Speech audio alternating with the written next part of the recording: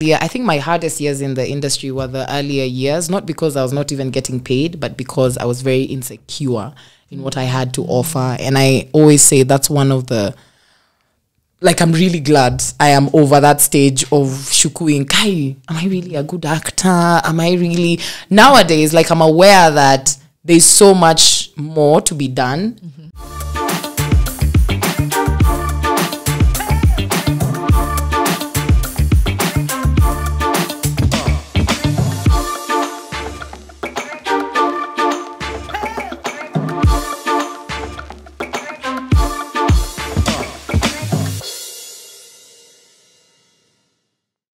What's up, guys, and welcome to the Art Scene Show. My name is Chepto Ekboyo, and today we have Nyokabi Macharia. She's an actor and a director. Welcome to the show, Nyokabi. Thank you so much. Karibu sana. Thank you for having me. Yani on a holiday, mimi huyo nimekusumbua manze.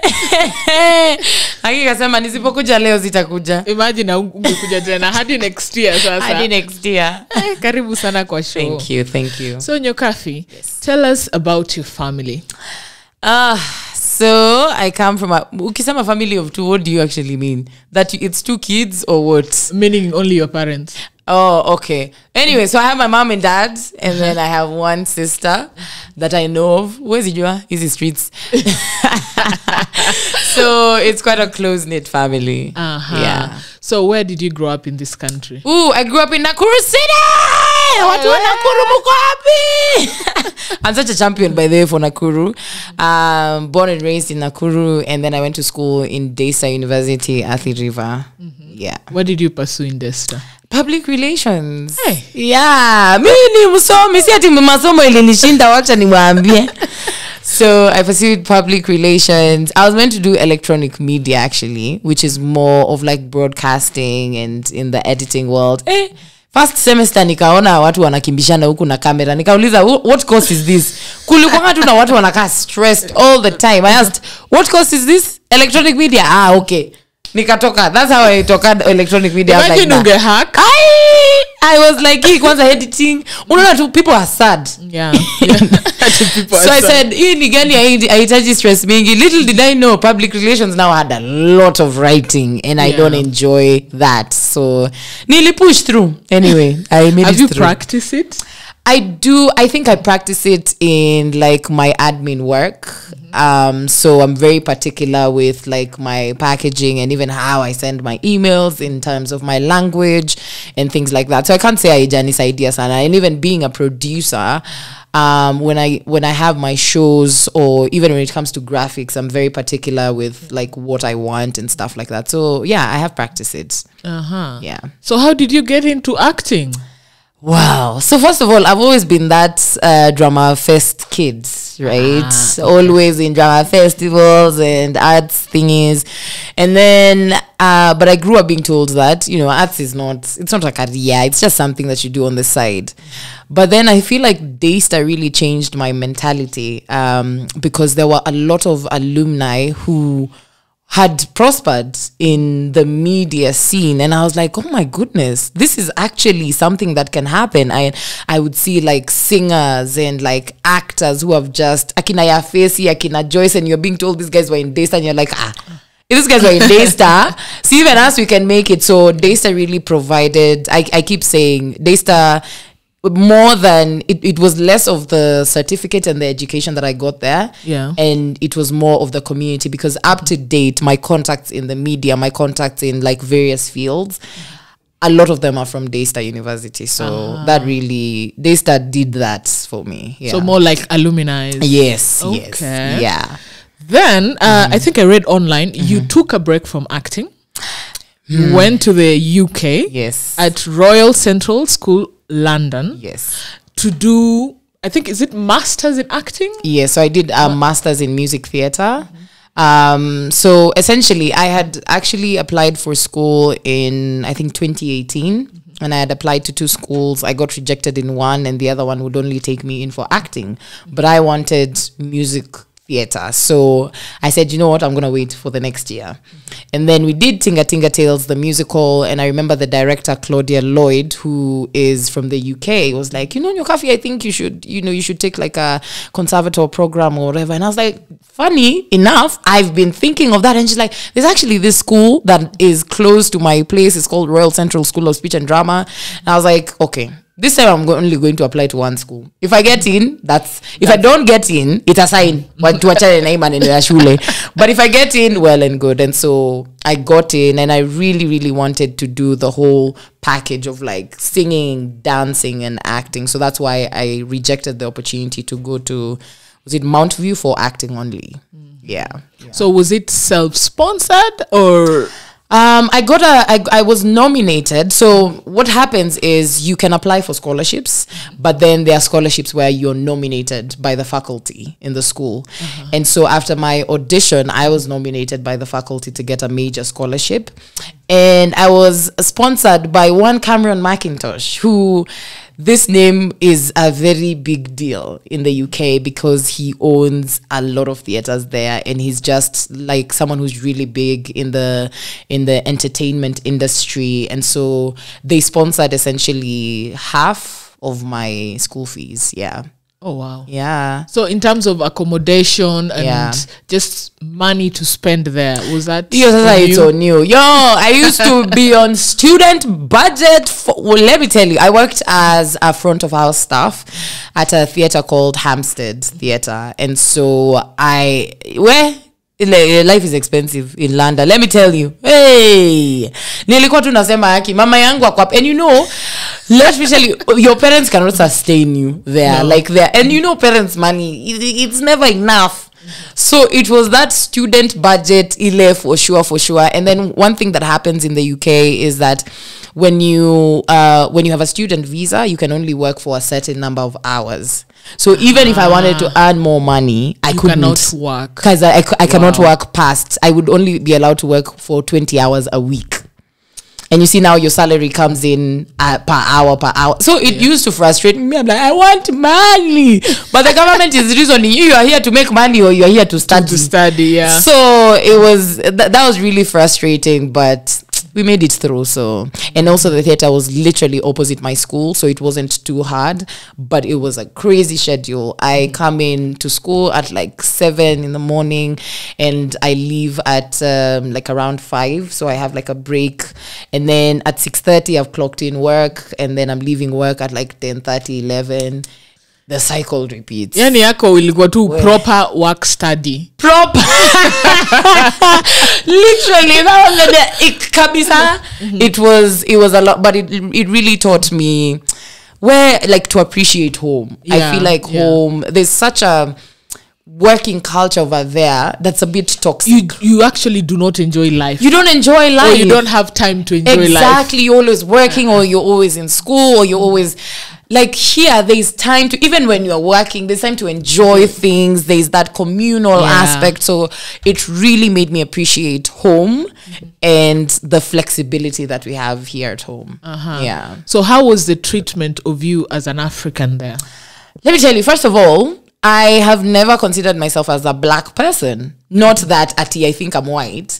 We never refer to each other as black people. No, because all of us are black. So... Yes. No one actually says, "Oh, you're a person of color." Deal. It's not a thing even. Yeah. So it was very strange for me to go onto the other side, and all of a sudden I'm a person of color, or I'm a black person. I'm just like, I'm just a person. Yeah. So that was and also I was the only black person in my class. So there are conversations where even if you tried to have them, no one understands. And as politically correct as all the students want to be in the class, there's no understanding. Because sometimes, even in class, you just want to nudge someone and be like, did you hear what that person said? Yeah. So there's no one to be like, that can nudge, and you're like, oh, okay. So it was very hard for me to like sort of find my footing. And even when we come to the material in class, it was very... I feel like music theater is very white centered, and it's only recently that now they've started incorporating Black people. And I remember even when we were having a unit called the auditioning, no, not the auditioning unit.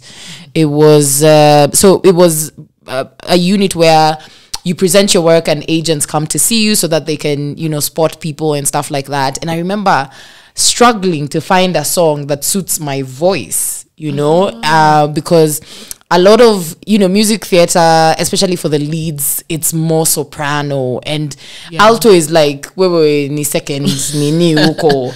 So and also to even find a song that I resonate with, that was very difficult for me. And so I noticed that there's like a big gap over there in terms of who music theater is for, and how, like, is it becoming more accessible? Is it becoming more relatable to people? So that was a very interesting discovery for me. Yeah. Okay. Yeah. Back to Kenya now. Yes. You are the co-founder of Shot from Africa. Yes. Tell us more about that organization. So Shots from Africa was actually started when I was back in the UK, and it's lockdown. We're all just trying to create and just be in a creative space. And so Charles Ouda calls me and he says there's this friend of his that is doing something, is working with an organization called Balcony Arts, and they just used to stream like live performances on Instagram, and they say they're coming to do a Kenyan edition. And he was like, are you interested? And I was like, absolutely. Nice Githinji was also part of that as well. And I remember thinking now so when we're having the virtual rap party for the whole Balcony Arts thing, Nice mentioned an idea. She said, I've always thought about my life in crime as like short films, and I would want to do them one day. And I thought, my goodness, that is a brilliant idea. So the next day I texted her. I was like, your idea about my life in crime, if you don't do it, I'm going to do it. So I'm giving you the courtesy of let's do it together. Because if you don't do it, I'm going to do it. And right now, I don't think I have access to short films and people who can shoot. So I suggest, can you go with a format that Balcony Arts had? And so we approached now Balcony Arts and we were like, we actually want to do this thing. And they were like, yeah, sure. Then after my life in crime, we were like, my goodness, we could actually have our own company. And we were like, yeah, okay, so let's do it. And then we organized, I think 2 more editions after that. And for our last online audition, we got people from various countries, like 10 countries and stuff. And it was really interesting to see. So we gave them a prompt. And we asked them like to have meetings over 1 week and come up with something at the end of the week. And the prompt was, is it possible for you to write stories from a place that you're not from? And it's the whole conversation of, can white people write for Black people? And so what we wanted to explore with this experiment is, can we actually create without any judgment, without trying to be politically correct about how these people cannot relate? And one of the most amazing things to come out of that conversation was, or like the works that came out of that, those sort of workshops, what we discovered is that at the core of it all, we are all human. Yeah. We have all experienced heartbreaks, love, pain, everything. And so that was such a powerful thing for us as artists to just put our judgment aside. Because I think even me as a person, I always want to be politically correct and be like, no, you cannot write our stories. But that really humbled me. And it was an open question. We weren't saying that this is the answer. We didn't have an answer. We just wanted to explore what does that look like. And the performances, the pieces that came out of that were absolutely brilliant. And then this year we had our very first in-person production. It was called How to Have an Affair at Cheetah's Guide. Spicy. Very spicy.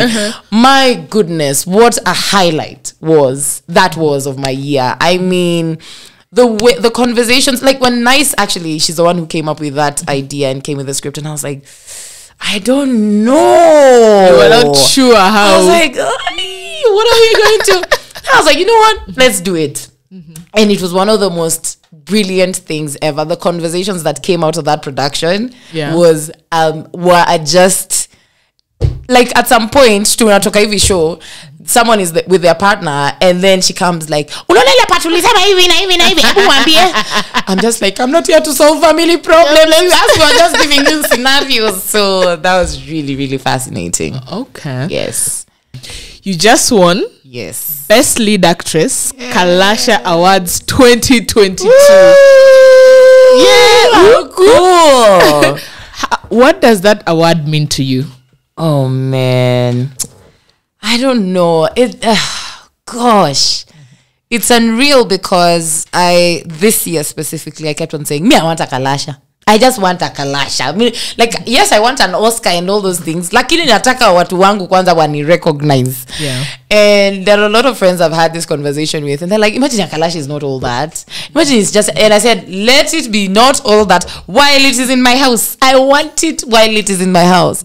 So it was a great feeling to, be recognized amongst your peers and, in a field that you consider yourself to be an expert in, and you feel now other experts are saying, by the way, you did a good job. Yeah. So that was it was a very humbling experience for me. And I hope it opens other opportunities. And I think even in terms of like platforms that I get to speak on, because I'm really big on issues that affect actors and the industry and stuff. And so one of my biggest things just in life that I would love to be part of is, policy making. And I hope that this opens up doors for me to be in spaces where I can actually speak on such things and learn as well on such things. So yeah. Mm-hmm. Yes. Now you play Ivy on Country Queen. Yes. How has been the feedback so far? Oh my gosh. People meet me and they're just like, you're such a brat. You're such a spoiled brat.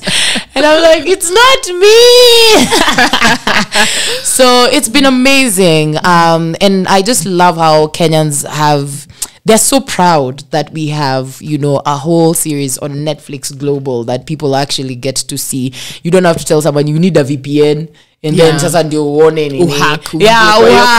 It's like you can get it. And even if I wanted to speak to an agent who is outside, I can be like, you can find my work on Netflix. And that's such a boost, to my self-esteem as an actor in this world. And I feel like now I'm with my peers on a global scale. I'm not just this actor from Kenya. Now a leveled field. Yeah, exactly. So it feels really nice. And Yani, the number of Kenyans that I meet, oh my God, you're Ivy, right? And the pride that they have is just, it's so beautiful to see that. Like, I know the way we keep saying Kenyans don't support their own, which is, it has some truth to it. Yeah. But you really find Kenyans who are so, especially this year, I've really encountered a lot of Kenyans who are so enthusiastic about Kenyan content. And I'm like, my goodness, like more than us even. And they'll come up to you and tell you all these storylines and you're like, damn, I don't even watch it that much, but thank you. So it's been a very, very great experience. Mm-hmm. Yeah. Out of all the programs you've featured in, which one do people recognize you from the most? Wow. So I would say... It depends with periods, because now when it was like Selina time, because it's in Maisha Magic East, and I was very surprised actually the people that watch Selina, because it was like Msewa Smoky, Msewa Mama Mboga, ama driver wa matatu, and I was so shocked. I thought people that watch Selina are like the middle class. Middle class do not watch us at all. At least it's all my So I was very surprised, and also I realized that it's very accessible to a lot of people, which caught me by surprise. I didn't know that because you see with Showmax and Netflix, I think now that's where the middle class lie. And these are the people now I'll meet in concerts, they're the people I'll meet in and sometimes in the malls and stuff like that. So I'd say Selina is the one that had like exposed me to like a massive audience, which I didn't You didn't expect. I didn't expect it. I was so shocked. I'd be like, wait, you watch Selina? Yeah. And they'll tell you the whole storyline. So, Selina had loyalists. It really had. Yeah. Me, I was so shocked. I was like, wow. I'm proud and shocked at the same time. So yeah. Now, you've just talked about Selina. Yeah. How did you hack a Swahili program? Na hii Kiingereza yako hapa. Let me tell you, it's Jesus.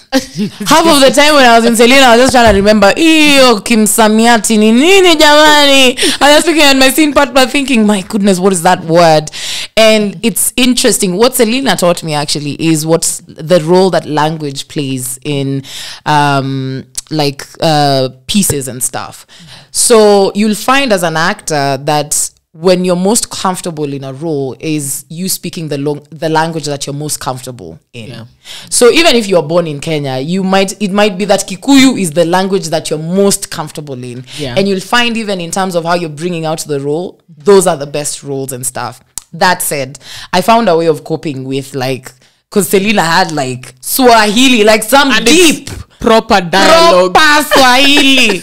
So every day on set, I used to do something called Word for the Day. And people used to think that I'm joking around with it, but it's my way of registering that word in my mind, because you'll find you're doing very many takes. And the more I repeat the word, the more I can remember it, the more the vocabulary is sitting well in my mind, in my head, in my mouth. And so I used to be like, oh, what's the meaning of this? And I'd go and do Instagram stories and go to the crew and be like, word for the day, kujishebedua maisha nini, huh? So that's how I would get those vocabularies in my head and in my mouth so that I can pronounce them correctly and stuff like that. That said, it was a struggle for me, proper. Yeah. Then we saw you on MaEmpress. Yes. You had all these beautiful dreadlocks. Yes. All of a sudden, gone. What happened? Let me tell you. So I went to the UK with my dreadlocks. And retouching dreadlocks in the UK is so expensive. And remember, I was running on a student budget. So I mean, Nikwange na spend £70 to do my dreadlocks. That's 8,000, 9,000. I'm and then also remember, I was in a very physical course. I'm dancing throughout the day, so I'm sweating throughout the day. We used to have something called body conditioning, which is working out every Monday, Wednesday, and Friday. So, and then dreadlocks, zikipata tu sweat kidogo zishatokana. I was what's the point of this? And also, so if I've made up my dreadlocks, I don't want to wash it when I go home. But now if I've been dancing the whole day, so I really want to wash my hair. Wow. And remember, I'm coming back home at 11:30 at night. So by the time I wash my hair and then I dry it and I still want to sleep and I'm still waking up at I was this is a lot of stress. That said, I really had been thinking about shaving my dreadlocks, but those circumstances were just an extra motivation for me to do it. And I was chop it off. What's the point? Nikaziweka chini. So ziko mahali roaming around in the streets of London, because I was sasa nikirudi nazo kwa ndege ziwatadhani mimi ni mchawi. So I just left them somewhere. Yeah. So I heard you went to Nyege Ngege Festival. Oh gosh. Where did you hear this? Nilingia hapo hivi online. Nikaona. Did it live up to the expectation? Oh man. I keep saying, I think Nyege Ngege was I had a very good experience. But also ilikuwa south. So ilikuwa both to the ends of the spectrum. Yes. So it was very fun. I think it was a great one-time experience for me. Would I do it again? Maybe in 5 years when I'm super rich, I have a driver, I have people to do things for me. Even carry security. Yeah. By the way, unahitaji kubeba security. There's a guy, vitu zake ziliibiwa akiwa amelala ndani ya the kennels. You heard about the kennels? His laptop, his camera, I felt so bad for the guy. It was, oh no. Yeah. That said, I really had a good time. And it's always so nice to be in an environment where there's people from different places of the world and bonding over music. It reminds you how big music is. And also, we were just showering in the River Nile. What an experience. Let me tell you. Unaenda sasa na costume. You would go with your costume. Unaweka ka shower gel. Unaenda deeper. Alafu unajiosha hivi, unavaa costume, unatokelea hivi nje. And at first I went there oh my god, where are the showers? By day 2, Mimi wanaenda huko na miguu tupu. Let me tell you, and we didn't have like proper toilets, so everywhere is a toilet. No way. Let me tell you, if there's a time I bonded with Mother Nature, it is that time. I remember when we were coming back and tukabusia nikaona toilets, nikasema na hizi zilikuwa zinafanyanga nini? What were the toilets for? Really, if you think about it, toilets are overrated. So it was a great one time. When you say you are bonding with Mother Nature, were guys just doing it there, ama was it flying toilets where you? No, it wasn't flying toilets. Lakini unaenda tu kwa kachuom. Like ukisikia nini, toilets go all the way. Why? Unaenda tu kwa kachuom, una squat, fanya maneno yako, amka na uende, and you're like, ai. Well, you know, hapo ndo nilirealize Mungu alikuwa ametutengenezea. Sisi ndo tuliharibu maneno. Fertilize kweli kule. If you go to those grounds, those are fertile grounds, proper. So it was a great adventure. Yeah. So are you single? But dating. Which one of the three? This is the first time I've been asked this question. Come on, go pick a box. Where? Jesus, that's a very interesting question. Usinge chini ya table, usinge. Kwa hapa tu bado. It depends who's asking. Oh my God. Now, how do people answer these questions? Me, I'm a human being existing in the world. Oh gosh. Yeah.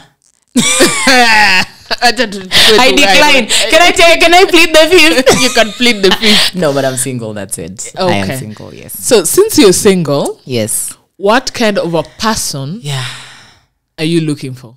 Oh dear. Or not necessarily even looking for mwenye at least what kind of a person is your dream person? Like qualities. First and foremost, a kind person.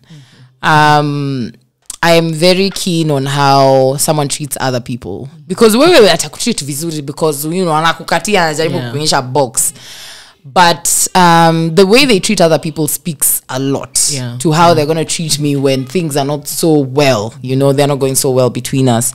I also love someone who is ambitious. Sipendange mtu amelalia tu masikio. Wale wanachokesha sana. Because I'm equally an ambitious person, and I want to feel like to go in the same wavelength, you know, like let's chochana and stuff like that. And someone who loves to have fun, because honey, I love to have a good time. Okay, I try to be like someone who like actually one of the most important, someone who's secure in themselves. Whether unaosha choo ama wewe ni unafanyaga nini, like I love someone who is secure in themselves. I think it's such an attractive quality. It's sexy. It's so sexy. And also being a very outspoken woman and, you know, like that kind of person. I don't want someone who is making me feel like I'm doing too much, because I'm gonna be doing too much for the rest of my life, okay? Or they want to cap you exactly so that you do not go. So that you don't. No. I want someone who's like, baby, I love how you shining, and baby, I want to be there for you, okay? And so someone who doesn't feel like I'm outshining them and whatever. So yeah, those are some of the three very important things. Wow, I know it's more than three. Yeah, I could list them forever. Because my mom is always like, hey, wait. Mwenye atakupata, I'm like, yes. But anyway, yeah. No, he will come. Looking back at your journey in the industry, how has it been? Oh, man. If you were to summarize it all. It's been an exciting journey. But it's also been a very long journey. There are so many times I just felt hopeless. I felt like am I even doing the right thing? And especially the earlier, I think my hardest years in the industry were the earlier years, not because I was not even getting paid, but because I was very insecure in what I had to offer. And I always say that's one of the, like, I'm really glad I am over that stage of shukuing. Kai, am I really a good actor? Am I really... Nowadays, like, I'm aware that there's so much more to be done, but I'm also confident in what I bring to the table. I'm confident in my skill as an actor. And I think that has been one of my most liberating feelings ever. And... so it's been a very exciting journey because I feel like for my age, I've really done a lot and especially worked with a lot of people that I admire. So I'm very, very grateful for that. Yeah, but also the struggles have struggled. Because I think even beginning of my career, I think I worked for free for like 3 years. Eesh. And my mom was just supporting, and she was just like I get what you're doing, but God damn it, get us something, get some money, girl. So that was long. That was long. So I feel very grateful, very, very grateful to be here. Yeah. Okay. Now, you've done a lot of theater plays. Which one would you say is the best and the worst? Ooh, you gonna put me in trouble. Oh my God. Oof. Okay. One of my best experiences in theater was Too Early for Birds Brazen Edition. And why that was such a huge moment for me is because, one, I was playing women that actually existed and people that we consider to be heroes, and they're a huge part of our history, and like, what an honor. And Field Marshal Mudhoni even came for the show, and I was like, I was so humbled. I was just bawling my eyes out after the show. I was like, oh my God. And I was also playing 5 roles in that. That's hectic. I know, but it was like, yes, I love such challenges. Like, it really, and I was dancing and I was singing in that, and I was just like, oh, yes. Who are the 5 women you're playing? I was playing Zarina Patel. I was playing Mekatilili wa Menza. I was playing Wangu wa Makeri. I was playing Nandi Girl. And the 5th one, Nandi Girl Marshall is the 5th. No, I wasn't playing Field Marshal. Damn it, I forget the other one. But yeah, I was playing 4, maybe Najichocha, but yeah, those are the 4 that I can remember. And another really highlight of mine in theater was this year we did Spread Your Garment, which was like based on the stories of women in the Bible. Maybe I just have a thing for women. Yeah, women empowerment. But yeah, another reason why I really loved that is I was playing such different roles. I was playing a witch. I was playing Mama Moshene. I was playing that girl who is, Anna Gossip Piariwa with like the peers and stuff. And, that's the sad girl and whatever. And all of them really came together. And also I was playing, I was part of like a chorus of women who were supporting Deborah. And it was like a warrior feel. And I just felt so powerful on that stage. I was like, I could do this. I could do range, baby. That's what I'm talking about. That's some range. And so as an actor, I look forward to things that really just expand me and like get me out of that comfort zone of just standing. I think one of the reasons that TV sometimes is exhausting is you're just there. And then you cannot do extra. Dear Lord. And then you say, oh Lord. With theater, you can keep adding things, and every show is different and whatever. With TV, ukishafanya take one, continuity amekukuja hapa ulifanya hivi, and you've just got an idea of I would really love to do this. So sometimes TV is a bit nini, but also that's a whole other skill by itself. Yeah. About the worst production, I don't think I can say that. Why? It's gonna get me in trouble. Hey, but yeah, I've had my fair share. Where we? Oh Lord, hiyo siwezi kuambia hiyo nione kando hiyo, you have to pay me to tell you. Sawa, tuta sidebar. Oh yes, and also sorry, Tinga Tinga was also a really good. Oh yeah, like I watched that. That was monumental for me in terms of how professional theater actually happens. You know, that whole 6-week rehearsal period, and it's from 8 to 5, and all of you are dancing and singing. And again, I think I just love roles that really demand so much of me. Yeah. Okay. Yes. Do you have a dream role you would like to play? A dream role I would love to play. I'd love to play a biographical role. So someone who has existed in history. And yeah, I think those are some of the things that I really yearn for nowadays. And especially if it's a Kenyan story, even if it's not a Kenyan story, really, I would love to play a historical biographical role.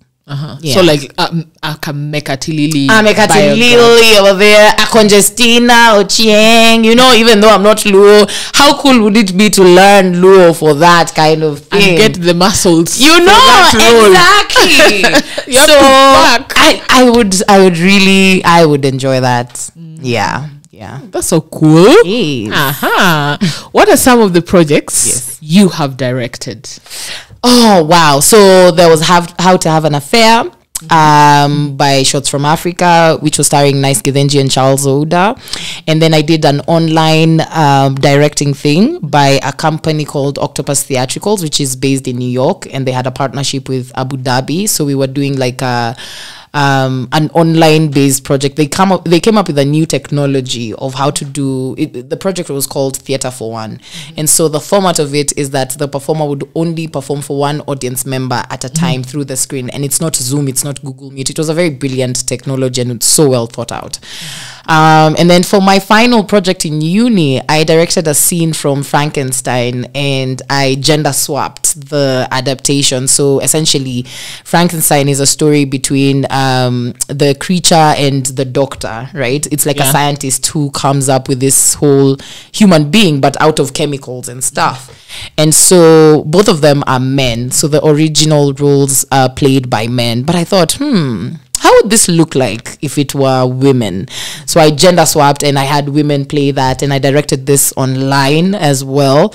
And my whole team was in Kenya at the time. It was during, I think, lockdown, and me go to Apple directing through a screen, and this is my first time. And so those are some of the things that have been really amazing to direct. Yeah. Who would you love to work with in this industry? Wow. Recently I saw Eugene Bogwa post a photo of like he had gone for the launch of Q and something like that, and Ken Ambani was there. And I thought, my goodness, I have watched this guy since I was young. And at that moment I said, in fact, I even posted it on Instagram, and I was like, I would love to get on screen with this guy. Like, people who are there, ukimjuanga ka baraza, like, that cannot even leave my mind. Yeah. So anyone who like was there before us and has been doing this for decades, for me, that's just like, I just want to be on a set with you. I was recently on a set with Mukami Njiro, and she played Lupita's mother in Sugar. That's one of the roles. But I found out she was also in Tausi. I was like, what do you mean? Like, I was just like, oh my God, this is history happening here. And her act, like, you can tell the seasoning of these actors. Ni ile tu, hizi kitu ya kufunzwa. No. Ni age, na experience, and I'm just like, I just brush over me. I just want some of that. So it's amazing to be on a set with like people who've done this for years, done it all, seen it all, but still their minds are there. So yeah.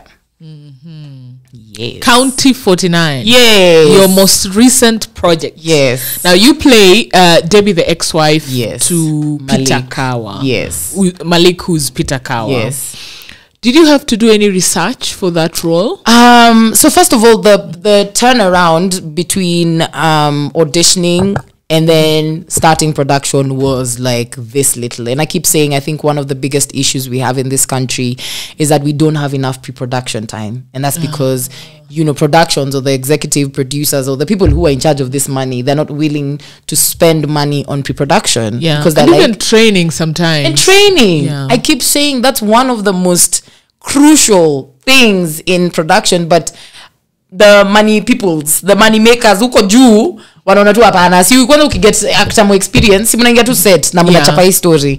So I cannot wait for that time when pre-production ni like 2 months, so not just like a workshop here and there, because that's what we currently do.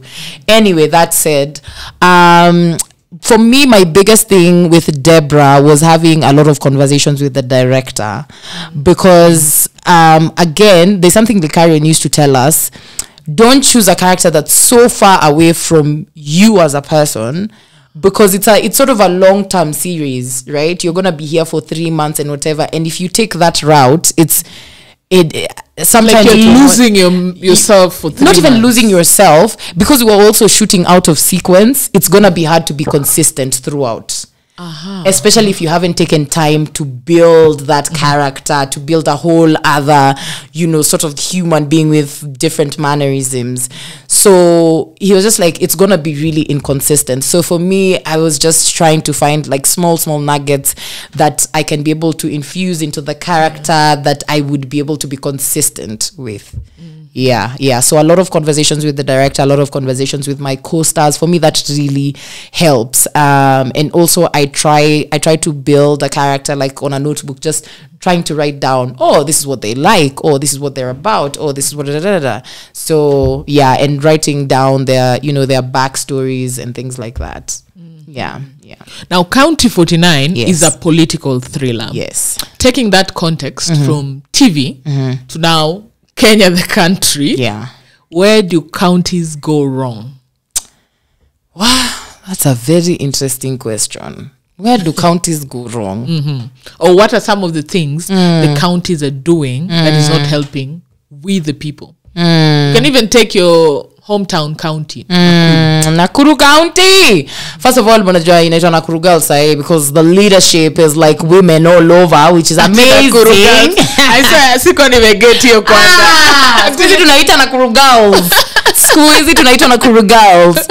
So, what are they not doing? Honestly, I don't think I have information enough to like speak on this. I don't know where it is that we are going wrong. I don't know where the money gets lost. And also, I think in terms of arts, culture, and entertainment and stuff, maybe it's the people that we put in these offices that probably have no interest whatsoever. When it comes to, I'll specifically speak on arts and entertainment. You're putting someone who has no background whatsoever in the arts, but they're like, oh, no, but they're good in this. And so I think it might start with like, who are we selecting to be in these offices? Yeah. And do they actually have a genuine interest in arts and these kind of things? So yeah, that's one of the things I would say. But in terms of the whole, I don't think I'm knowledgeable enough to speak on that. Yeah. How hard or easy will you say it is to carve a niche for yourself in this industry? Well, hey. Your exclamation. Watch it to toy easy. How hard is it? Well, honestly, I think it varies. I know people speak about, it's not luck, it's hard work. But I think there is a bit of luck here and there. Yeah. There's a bit of, it's who you know. Sometimes it's the networks that you make. Your network is your net worth. That is said all the time. And that is so true in this industry. Yeah. And you see, the good or bad thing about our industry, sometimes it even has to do with your personality, with your looks. And so by the time you get to a point where you figured out, my look fits this and my personality fits this, so where can I sort of carve that niche? Because when you get into the industry, it's almost as if you just want to put your foot in everything. Yeah. And by the time you figure out, this is my thing, it might take a minute. And so that's why I can't really speak on, is it how hard or how easy is it? Sometimes you really just know the right people. And even if you've put in so much, and this conversation, I'm having it after we've already had the hard work conversation. That's foundational, right? Like that's the foundation of this conversation. It's that you really need to put in the work. Yeah. But even after you put in the work, I think it's important for us to remember that networking is important. So sometimes in Amanisha, you are privileged enough to afford a ticket to go to such and such a thing. So you who you're not privileged enough, how can you make sure that you're also getting these? Yeah. Even if you can't. In these rooms. Yes, in these rooms and circles. Sometimes unapata, some people just get employment because of how they speak and interact with people. And I keep saying, vitu kama auditions, let me tell you, they rarely have anything to do with your talent. Ouch. Yes, you will be talented, but sometimes they're just looking for a certain look. They're looking for chemistry between you and another person. And the minute I understood that when I get rejected at an audition, it has nothing to do with my talent, life became so much easier for me. It's not a personal thing. It is not a personal thing at all. Because sometimes I want to cast sisters. You're so good, you're so talented, but you guys don't look alike. And you've got to look alike. So there's so many factors to be, hii success hata sijui mwenye atafigure out atuambie, by the way, atuambie. But I think it's just trial and error. It's trial and error, trying to just see, okay, is it working here? No, it's not. Okay, let me try this. Yeah. We said earlier, you are a musician. Yes. Are you looking to drop some singles? Where?